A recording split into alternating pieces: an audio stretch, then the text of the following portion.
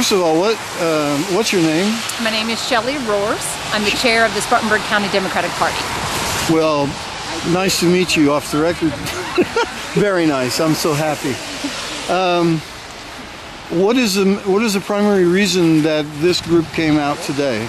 Well, Move On spurred a lot of interest in a few of our local members, and for those who couldn't get down to Columbia for the budget rally down in Columbia, we wanted to do something for those in Spartanburg.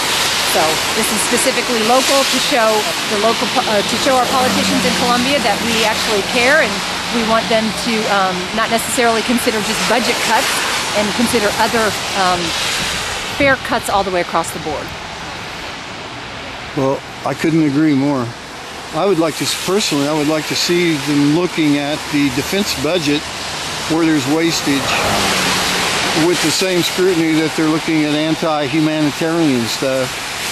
But well, and again, we talk about budget cuts and continue to talk budget cuts after budget cuts, and at some point there's nothing left to cut.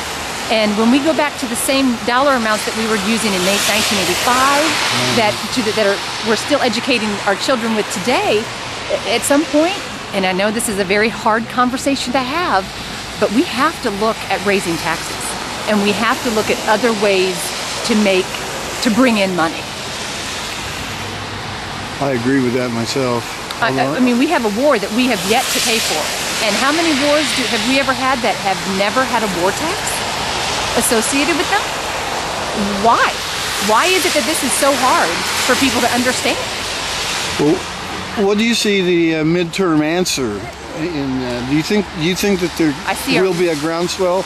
I see a midterm answer is actually our leaders being leaders and saying, you know what, you're right. This is a hard conversation to have, and I know people cannot afford.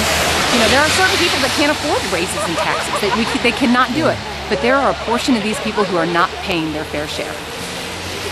And they're also supporting very strongly the politicians that are pushing these cuts. Yes. So there's a vested interest in the politicians to go against the constituencies in general. But they get the money to win the election, right? Mm-hmm. But they're not representing the majority of the people in a sense. They're not. They're representing corporations. They're representing big business. And but aren't they also representing the majority of the people that came to the polls? Isn't there a problem with that? Are they representing the majority of the people that voted? That actually voted. Right. Well, is that a very good indication of the actual true feelings of the people? Here's their problem. And again, people don't want to talk about this, but how many people are actually not registered to vote in this country? How many people actually think that it is it's not a responsibility? That boggles my mind, that people actually think, I don't need to vote, my vote doesn't matter. It turns out your vote does matter. Everybody's vote seems to matter because the people that voted they won these elections. And they won these elections essentially fair and square with big money. Mm-hmm. What we need to do is what? Organize better next time?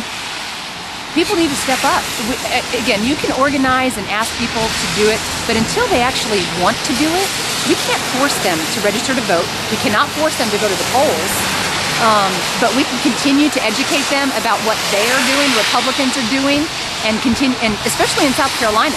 For how many years have Republicans ruled the State House? Right. And all of the problems that we are in right now, not one, it is 100% because of the Republican majority.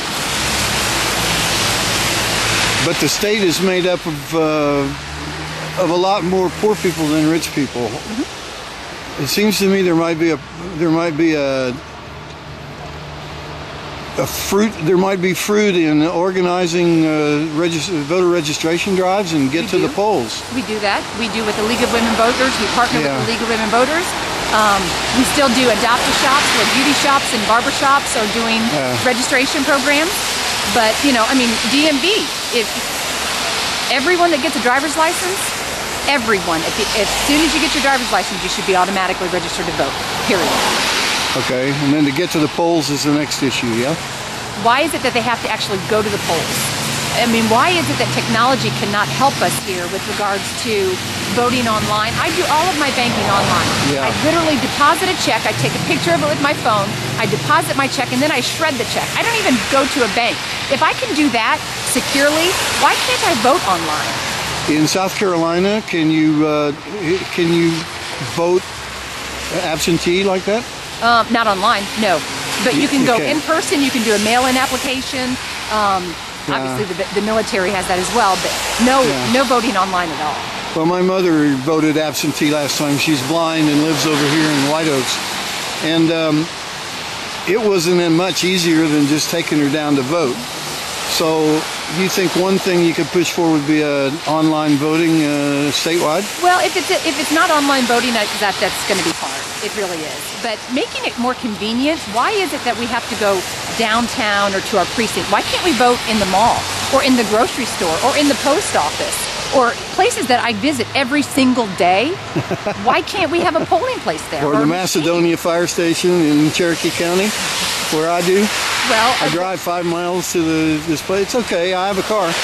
But my mother couldn't. She's blind and old.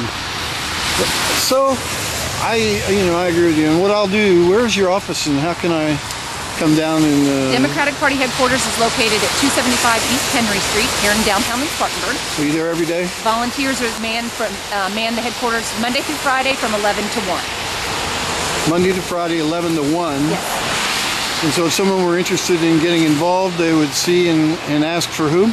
They can, anybody that's a volunteer that's there, that's at the office, they can ask any of them. They can call for me, Shelly, or Helen. You, Shelly, or Helen. Your name again I'm is? Shelly. You're Shelly. Roar. Roars, just like a lion. Roar. Very good, Shelly. Thank you so much. Good, thank you. I'll come and see you myself. I hope so. I shall.